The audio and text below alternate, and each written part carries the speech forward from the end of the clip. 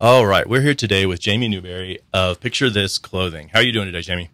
I'm doing great today, Garrett. How are you? I'm fantastic. Can you start off, give us a little bit of background, tell us about Picture This Clothing and your history and kind of how you got where you are today? Oh boy, a long story. I'll give you the really quick picture. This is it's the opportunity to wear your imagination very simply. You print a coloring sheet. Kid designs it any way they want. We do adults too, but design it any way you want, and we make it real. I'm wearing an example today, but yeah, it's just this magical experience. It's not just a shirt or a dress, but anyway, how we got there is quite I think, an amazing story. There's like the short version that we share online with everyone, but I think sometimes when the story gets shared, a lot gets lost. A lot of the history gets lost. And I think that there's so much important stuff in what happened before. Because I think when people see Picture This Clothing, they learn the story. Oh, they went viral. We went viral on the day we launched, which is kind of a weird thing, but I'll get there. There was so much that happened before that. And there's so many that, it's not just like instant success. And I think just to get started, like if you go back, way back, to around 2012, 2011, 2010, in those years. So my partner in this company, I have a couple partners, but my co-founder, Ken Finney, and we're partners in business, partners in life. And he was having his own set of challenges back in that time window with physical stuff, just joints. His joints stopped moving. He was in a wheelchair for a while. He couldn't walk. And we didn't know why. We were going to doctors trying to get diagnoses, and nobody could give him an answer. And it just seemed to be getting worse and worse and worse. In around the same time period, I lost my dad, and in 2012, and I was, working in a job that I really quite liked, but it caused me to just disconnect with the work. And I had a background as a designer, and when you can't connect with your work as a designer, you probably shouldn't be doing it anymore. Design is an emotional and engaging thing, and that was what my work was all about, was helping companies create engaging and emotional experiences, not just products. And when I felt that disconnect in my own life, I felt like just couldn't do it anymore. And so just like over the course of about 8 months, I just burned out. I just hit this crazy burnout. And so I ended up leaving my job. And, so my partner was working on his own stuff, and I'll let him tell his story another day, but through all the physical stuff. And meanwhile, I was really just trying to figure out, not so much what's next for me. That was an important question, but what's important to me was where I placed all my energy. It was, not what's next, it's what's important. And when I really put my focus into that, it was all about my family, and it was all about, yes, I want to be able to support my family and stuff, but take my earrings out, they're clanking No worries. against the thing. But it was all about really trying to figure out, how do I prioritize what's important to me and make all of those decisions, all the decisions that affect everything I do every day as a career, as a mom, as a girlfriend, and align these things toward what's important. And once I started doing that, and I don't want to oversimplify it, I started basically designing my life as a product designer. I was like, what if I design my life the way that I design products? I think I can use the same process. And it turns out you can. And I just started using that process, and anything I would do to a product, working with a client to help them build something, I pointed that at myself and said, like, what are my values? And, if it's a product, it's design principles. And, for life, it's like core values. And once I started doing that, these things just started happening, and I ended up sharing my story through burnout and back again. I got invited to speak all over the world, sharing the story through burnout and back again. And then it kind of evolved. It evolved into something called No Excuses, and I started telling that story out in the public circuit. And it was kind of like a chapter 2. And if you're at all into digital products or technology, the first was kind of like get your minimum viable product out. So that was like my through burnout and back again. And then it's like iteration and features, right? And so my no excuses was kind of like how I started practicing, like iterating through what was working, what wasn't working in my own life. And what unfolded is I became a coach instead of a designer. I was coaching people who were going through burnout, how to work through it and how to overcome it and come out on the other side. And whether that's a career change or whatever, different for everyone. And then that sort of parlayed into going back to my roots as a designer, but in a different role where I was now advising companies. I would come in and help companies with their teams, team engagement, and parlaying that into, like, I believe that human beings are the connective tissue between products and human beings. So your products are the connective tissue between humans. You got humans on both sides. Yeah. So I really, I made that my life's work. And one of my what's important was to build more space in my life. And that just meant I want to have more time to spend with my family. I want to do work that I love, don't we all? We can't always do everything we love all the time. I realize that. But I started shaping things and I was doing stuff that I loved. I was helping people work through problems, create more engaging products, emotionally engaging products in a new way that I hadn't done before as just a designer. Not that there's anything wrong with being just a designer. And so I was helping people, and that really meant a lot to me. I was helping them through the experiences that I had gone through.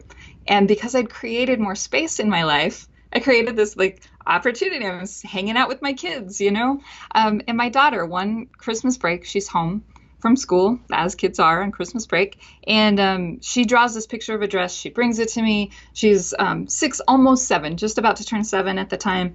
And she brings this drawing, and I look at it and I say, oh my gosh, I could make this. Like, I'm working from home. I've got a little bit of time. I can, do this. I can arrange my time the way that I want to because I work from home. And I was like, I could make this dress. I have just enough sewing skills to make this happen. And so we went to the fabric store, spent about $100, which is a lot, about $100 on supplies and materials to make this dress happen. And about 12 hours over the next 3 days, I was able to kind of cobble this little dress together. I put it on her when it was all done. And she says, I'm wearing my imagination, which was this magical moment in parenthood, right? So she wears it. She wears it for the next 3 months. Like I have to peel it off her to wash it. And everywhere we go, people are like, where did you get this dress? It's this bright rainbow crazy dress. Where did you get it? And she's like, I designed it with my mind. It's just magical. And the response from people was so cool. And my boyfriend, Ken, he's like, you have something here. There's something here. You have to do something with this. And I was like, no, I am not going to sew things. I'm not going to do that. I don't want to be a seamstress. Not what I want to do. I'm a tech person. So, we just kind of shelved it. We actually kind of did a little business plan around it, though. Like, what if we did? What would that look like? We could outsource the sewing if you don't want to do it. What would it look like? Didn't make sense. So we just kind of shelved it. And after it kind of ruminated, I think, with Ken for a few months, he came back a couple months later and he goes, I think I've got it. He's like, what if they just wore the drawing instead of trying to recreate it? We print the drawing. We use sublimation printing, but we create a special pattern that looks just like a coloring sheet, something super simple that a kid can understand, and we turn that into the drawing. It's exactly what they drew. We don't modify it. We don't, filter it with our adult minds in any way. It's what they drew. It's pure. And that is what resonated. And that was like, yes, let's do that. That I can get behind. And so, and that was, probably 6 months or so after she first wore that dress. And so we invited a friend of ours, Stefan, to help kind of get logistics and figure out what we would need to do to get this done. We called our friend Iggy, who is a great designer, owned his own agency. In exchange for equity, as long as he could do it in his free time, he did our website. And so we worked with Iggy, we worked with Stefan, Ken and I, and really we started working on prototypes and just making it all come together. About 10 months later, we had a website that Iggy says, okay, I think it's ready to go. let's test it. Tested it with about 5 people, got a little feedback. And then after we made those adjustments, we were just at a place where we were like, well, I guess we just need to let the world know we have it, that there's this thing that exists that we made. And it was just intended to be a proof of concept. We did it again. We did it in our free time. We didn't pour a lot of money into it. We put some money into, doing prototypes and developing a template. We did just dresses to start. And we did just dresses because, again, proof of concept. And we learned along the way, as we were doing the pattern development and stuff, that t-shirts were a lot more time consuming and a lot more expensive. So we thought, let's just see if people will even do this process of going to our website, printing out a paper, going away, coloring it, and then taking a picture and coming back to the website to place an order. We didn't even know if that was logical.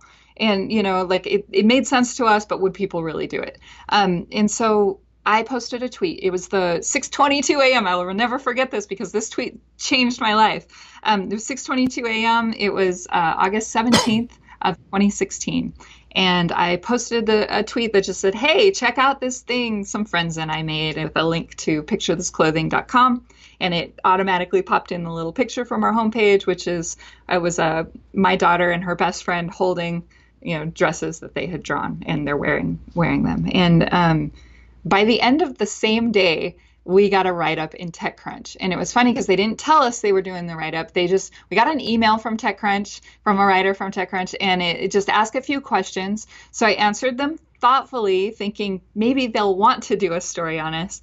And within like 30 minutes of me responding, we noticed a lot of traffic, and then we noticed our website crashed, and then we saw that we had been tagged somebody had written about us. So TechCrunch did a story, and then the next day, and then the next day, and then it's just like one thing after another. It was TechCrunch, and then Product Hunt, and then Disney'sBabble.com, which is a parenting blog, reached out to do an interview, and then another company reached out to do a Skype interview, and they made a video.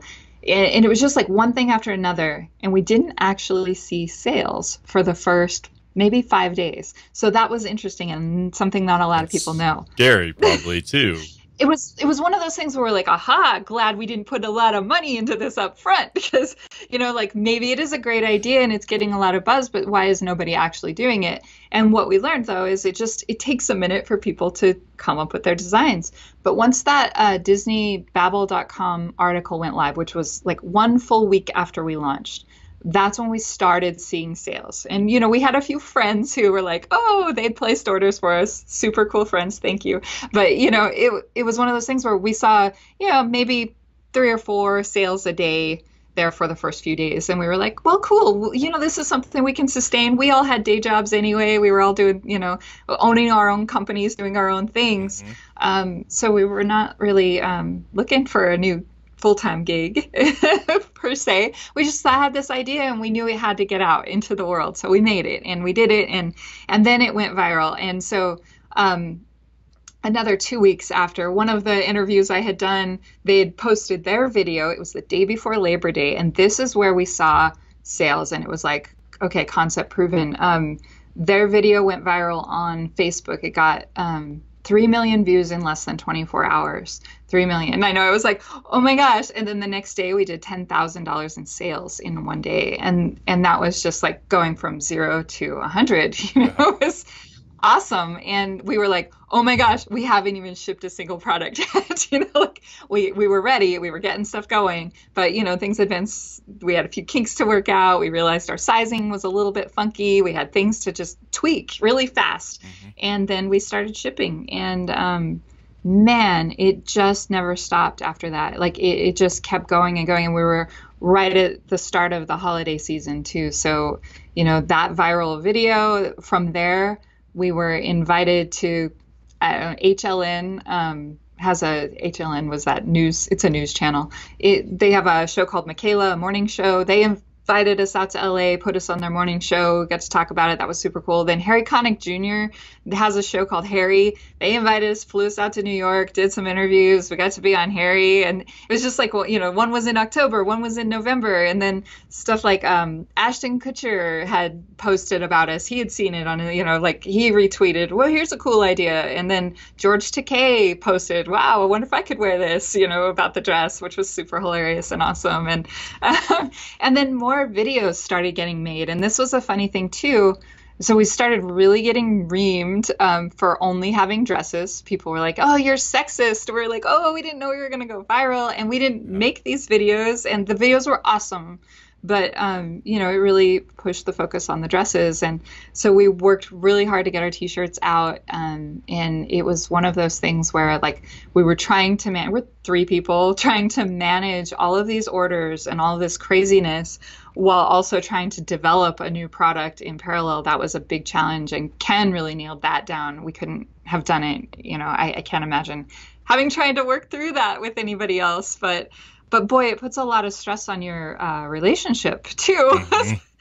So, I mean, that's just something, you know, your show is kind of, you know, we want to talk about, I've talked about all this amazing, incredible stuff, but there were a lot of difficult challenges that came out of that. You know, you have to learn a lot really fast. None of us have clothing background. We've done e-commerce stuff from a technology side before. We worked at Zappos. We were actually, Ken and I were both a part of the very first mobile apps at Zappos. So we were part of that team.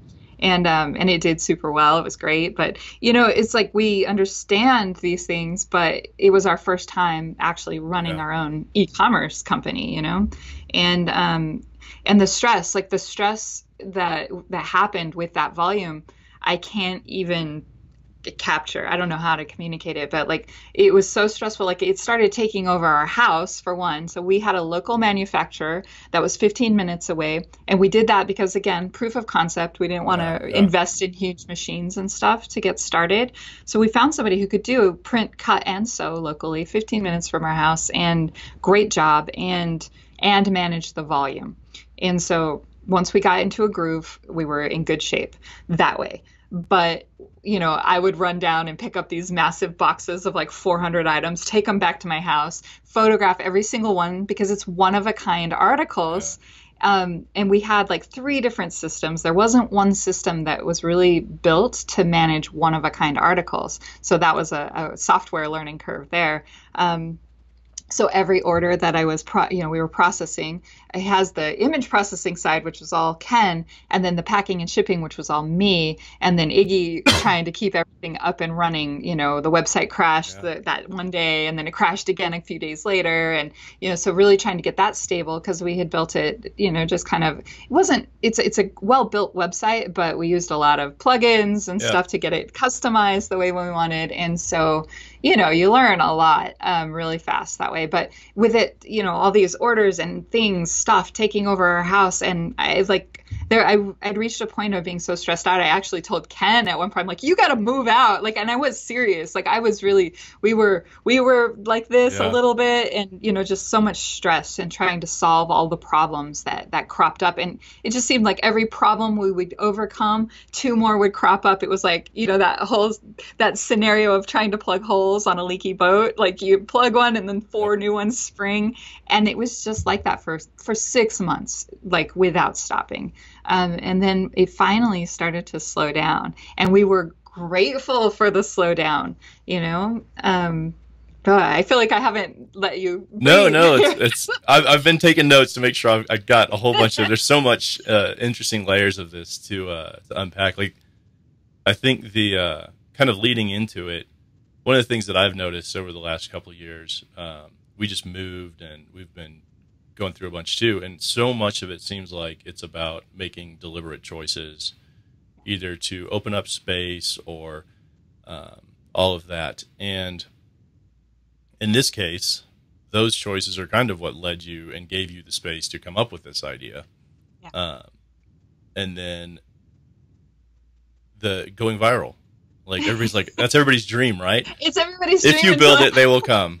And I spend all my time telling people that doesn't happen. You know, and it generally doesn't. It But usually doesn't, but I believe we had something special and we yeah, executed it well.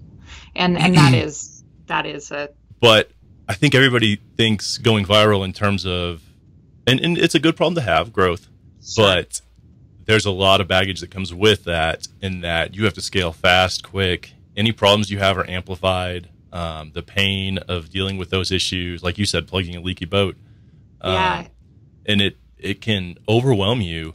Whereas, even though that's what everybody wishes for, it's be careful what you wish for. Yeah, because it happens. And it's funny because, with that whole, the thing that led up, I had reached this space when I made that dress, that very first dress for Zia, my daughter. I had created this like really comfortable, delightful life. Yeah. I had actually working remotely as a COO for a company called Martian Craft. It was a tech company. They were a coaching client and it rolled into something more. So, like in February of 2016, I had accepted their offer to become their COO. And again, it was a remote position, but I was full time. I had accepted a full time job for the first time in years, in like 4 years. I had been doing my own independent thing and creating my time. And I created this like perfect little situation where I owned my time. I was, a nice, great position at a great company I love still today.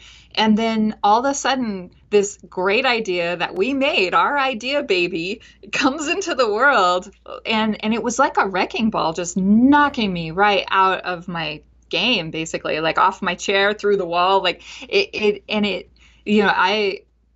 I'm not complaining. It's not a complaint in any way, but Yeah. it's a reality of, oh my gosh, like you think you got a lot of plates spinning and then throw a viral idea into the mix, because a viral thing comes with a lot more than just great sales. It comes with 200, and I'm not exaggerating. I was getting 200 emails a day for at least, I don't know, 4 or 5 weeks. And that was the first thing that we did, was hire somebody to come in and help me manage emails. And I needed somebody that had the right voice and that had the right care. And customer service, I don't take lightly. It's a very serious thing with this company and with our brand, and it had to be the right person. And Amy, we brought in somebody we knew and had worked with before. Amy came in and really helped be that voice and extend that beyond me, so I could then focus on packing and shipping. And then I was able to actually bring my sister in to help with packing and shipping and relieve some of that stress, so I could help, focus on the growing and not kicking the love of my life out of my house. So it's crazy, the stress that it brings. And I ended up I had to quit my job. Actually, I couldn't manage two full-time jobs and be a mom and all of these things, so I had to make a choice. And I chose to, this is, I think I said, my idea baby. This is the baby that I created. I'm gonna go with this, ride it till the wheels fall off. And then and I hated to leave Martian Craft. I love Martian Craft, and I'm still like, I have so much respect and love for those guys, and guys and women, girls and boys and girls. But that for that team, I just it was hard to leave, but I knew it was what I had to do. And but when you leave, you're leaving a reliable income. You're just cutting that cord. So, like, yes, we're making a lot of money, but you got to put a lot back into the company to make it grow. And so, people are like, we did, people are like, how much have you made? We passed $1 million in sales earlier this year. So in less than 2 years, we did 1,045,000. And we're coming up on 2 years here in August. So, I'm excited. Sales have definitely slowed down, but like this time of year, we had equally slow this time last year, and we still came out awesome, at the end of December. So while it's slow and while we're trying to figure out, like, now what do? The viral is gone. Viral could not, may Yeah. not ever happen again. Like, don't ever expect lightning to strike twice, right? Yeah. So you got to figure out how to leverage that moment, because if you don't, it will just fizzle out. And I imagine that's almost a challenge unto itself, in that you grow so fast, and then all of a sudden that source dries up a little bit, and you have to figure out, okay, how do I do this under normal circumstances and operate into those scenarios? And that's like a whole new challenge. You got to kind of learn all over again.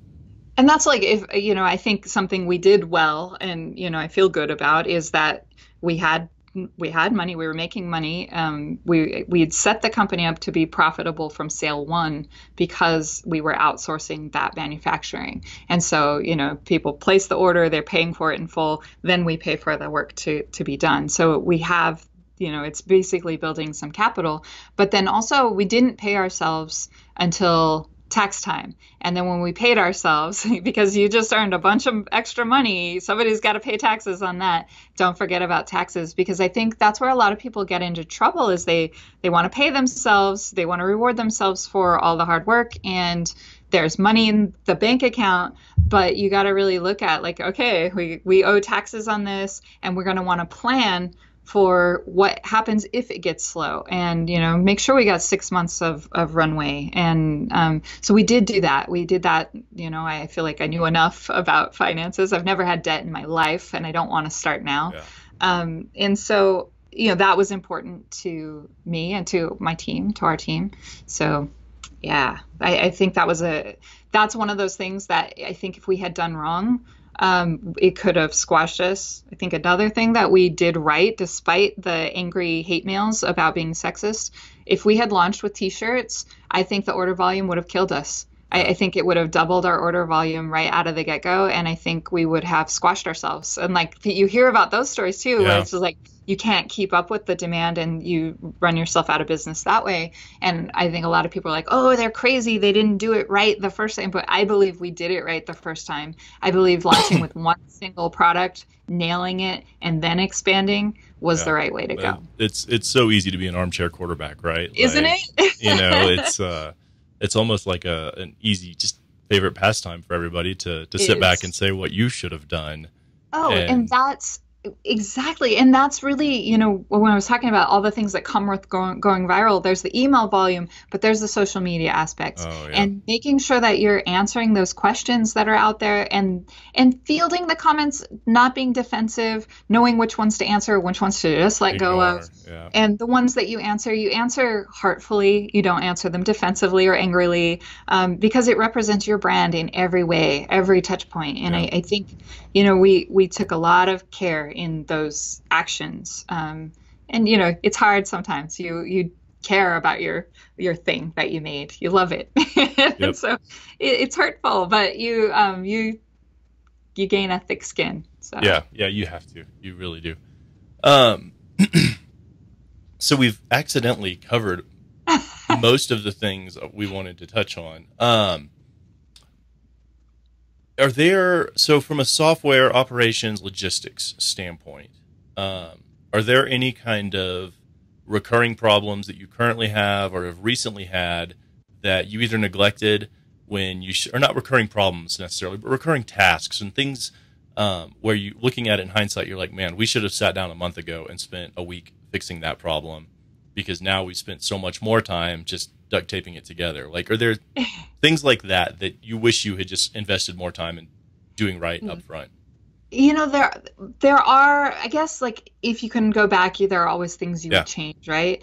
I think there are things that we constantly learn along the way. I guess if we could go back and do something different, we probably would have built the website a little differently.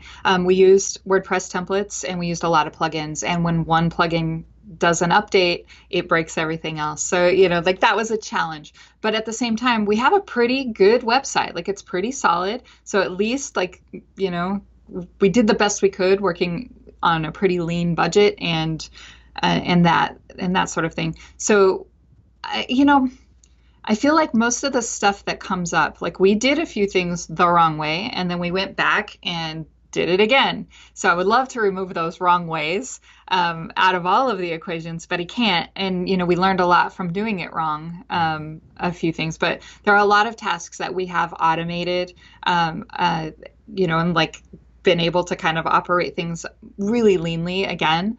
But yeah, we spent a little more trying to fix things certain ways where I think if we had just approached it in a different way, and I don't get too specific because we have a lot of trade secret stuff in our process that I can't share, but a lot of it has to do with that, and the trade secret stuff that has been developed is amazing. I feel like our team has really risen to the occasion of when there's a problem, let's see what exists out in the world. Is there something that we can use and bring in, or is it something we need to create from scratch? Yeah. And there have been some instances where we just have to do it from scratch ourselves. And I don't always recommend that, but sometimes it's the right way to go. There's one of the things I try to talk about with people a lot is automation. And Yeah. everybody, there's something, everybody has processes or problems in their business they hate. It drives them nuts. And that first thought is, let's just fix this forever. As opposed to like, here's where I'm doing everything by hand and here's perfect automation. It's a spectrum. And you can just inch towards that perfect automation. But if you try to jump to it, you're going to, like with software, you're going to build the wrong thing. You're going to automate it incorrectly. You almost need that pain, right? You need things to be just crummy and miserable so you learn how to do it correctly when you do automate it. And so I think that's so on target. Like that, I couldn't have said that better myself. Like like WordPress. Yeah. That was probably a good decision, right? That's what got you live to validate the idea. Now you may want to circle back, but it got you here, so you may not love it, but it worked. And I don't hate it either, right. Exactly. So there's too often we get this idea like, oh no, this isn't good enough to launch. But the reality is you don't know it's good enough to launch until you launch. Exactly. And if the launch goes bad, you can launch again. Like, it's not fun, but the reality is you can.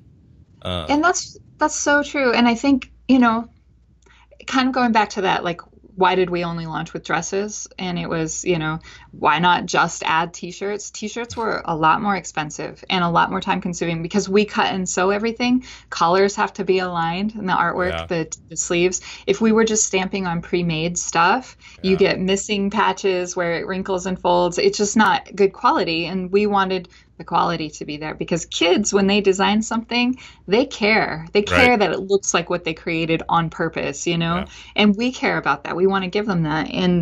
But those things. So we started with something that we knew we could do and just test. And, I think if we had done it any other way, we would have regretted that. And, I think starting small and starting focused is exactly the more focused you can be. Like, we could have waited another 6 months until we were ready with t-shirts, or we could just get the idea out and see if it was worth spending the time, another 6 months on t-shirts. And so I really feel like, those are lessons that we learned through experience with our other, jobs and other work history that we had. We knew that like, this is enough to get this idea out the door and just see if it works. So I think that you brought up a great point with that. And I think it's important for people to see just how messy it is getting something off the ground like that. Like everybody, you're not just going to launch and then everything's going to be perfect and you're going to cash checks. You're going to launch and everything's going to be really painful. And then you're going to fix that. And then something else will come up. It's a lot of work. It's a constant game of optimization and making decisions. And, there's always something else to improve. And, always. To me, being kind of messy like that, in a good way, like not messy like bad, but like messy, scrappy is the word we use a lot. It's just the way to do it. It's uncomfortable. And I think that scares people away, but it's the way to do it. And sometimes it's not going to work, but that's I think you always have to have like a reality check every once in a while. It's like, sales are slow right now. If we hadn't seen, so let's go back like a year, right? Last year, sales really started to plummet after the whole viral thing went. Sales just went whoop. And while everything is paying for itself, we weren't paying ourselves, right? And we thought, okay, well, we paid ourselves enough to cover taxes, so we were good there, but still not like bringing in a salary or anything. We like quit our jobs and stuff, some of us. And it's just like, okay, what do we do here? Make sure that you know what your lifespan is, I guess, if you're going to make that commitment to jump. I made that jump. I had built a pretty good safety net for myself just from my prior stuff. I knew I wanted to always allow myself the freedom to say no to anything I didn't want to do. So I'd worked really hard to build up a nice savings nest egg. And yes, I'm chipping away at that right now because we're not paying ourselves. But but I think that everything we're working toward in this company, I will believe in it until it gives me a reason not to believe in it. And so these slow sales that are happening right now, exact repeat of last year. And if we can at least do as well as we did last holiday, I know we're good for another year. So like, I'm just going to keep riding with that. And if I'm really smart and I whittle, like just scale my needs back and to just enough. I don't need anything fancy. I can ride this wave and I can ride the downs and I can be prepared for that. But the downsides happen. And I think that sometimes when things are going really, really great, you're like, oh yeah, we don't need PR. We don't need advertising. This thing sells itself. And, it's like, don't get overconfident because the buzz will die down. And I think that's been one of the kind of coolest lessons for us. I don't know, it's been one of the coolest lessons because we have something that people send us their content all the time, and that's awesome. Another really cool feature of this thing that we have, but that's not the same for everybody in the same product and, like for everybody's product. And you really have to look at what you have and understand understand where it's going to go up and down and try to learn it and learn from it and then grow and keep moving. There's peaks and valleys. The perpetual growth thing is forever, not always there. Yeah. So to wrap this up, there's one of my favorite questions because obviously we can't go back in time, but if you could go back in time to any point directly related to picture this or not, and give yourself one piece of advice and know that you would actually listen, right? So you don't have to worry about a younger you ignoring you and blowing you off, saying whatever, you don't know what you're talking about. You would actually listen. What would you go back and tell yourself? I would tell myself to put the idea out there. And I think I say that specifically to myself because I used to not blog, not speak, not be out there socially because I was too afraid that I didn't have anything of value to say, that I didn't have anything neat or important or worth sharing. And I finally got over that little bump in around 2010 and I started speaking, doing public speaking stuff. And once I started doing, and it's scary, it's still scary. I've been doing it for 8 years now and it's still scary every time. But I do it because it challenges me to grow in a way that's scary, that I think helps. And so, every idea, finish it. Don't just leave it hanging 3/4 of the way. And I guess that's kind of a big answer, but I guess put myself out there and then finish. Don't just start, but finish the idea, whatever it is. Finish it, bring it to closure, and get it out there. Don't be afraid to share it. Maybe it is dumb. Who cares? At least you finished it and you put it out there. You finish it, you're going to be ahead of 80% of the other people out there who just have the idea and get it maybe 3/4 of the way and then move on to something else. Well, and the experience of launching and promoting something to me is, and for probably most creators, is the most uncomfortable phase where you get the wind knocked out of you and all of a sudden you doubt. You can be confident for a year while you create something, and then it comes time to share it, and you're like, "Oh man, this is crap! I can't share this." Yeah. And you lose that confidence. But on the other hand, releasing it into the real world with real feedback, who aren't your parents and going to say, or friends and family, and say, "Oh, this is great." Yep. You're going to hear real things.